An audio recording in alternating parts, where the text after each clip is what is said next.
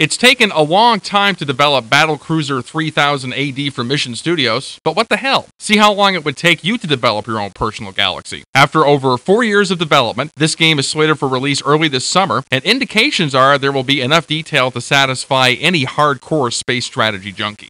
Actually, lumping this game into the space strategy category is a bit misleading. You actually fly from planet to planet in the massive galaxy in which Battlecruiser 3000 is set, piloting a first-person spaceflight simulator. However, you'll also be forced to draw on your experience with war games and resource management.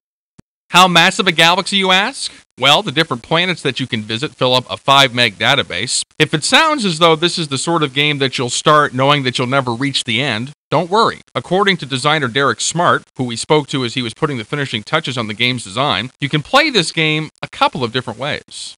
You have missions that are planet-based, space-based, which is where the flight sim comes in. You have missions that require you to deploy probes, satellites, personnel, take on prisoners. You have missions that allow you to take prisoners and deliver them from place to place, or pick up passengers. And doing these things, even though they're not mission-specific, a whole bunch of things can go wrong, like you might take a prisoner or a passenger aboard the ship and you might catch a virus, kills your crew. They might escape from the detention hole, damage your systems. You have to locate them, find them, etc. It doesn't just concentrate on the flight sim aspects, and it's not as complex as it sounds.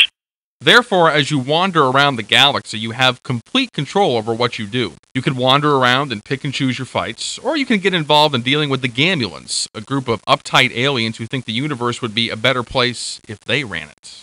The artificial intelligence and neural net that run the game remember what you've done. As you learn things while interacting with aliens and other commanders, the game uses the knowledge to modify itself accordingly.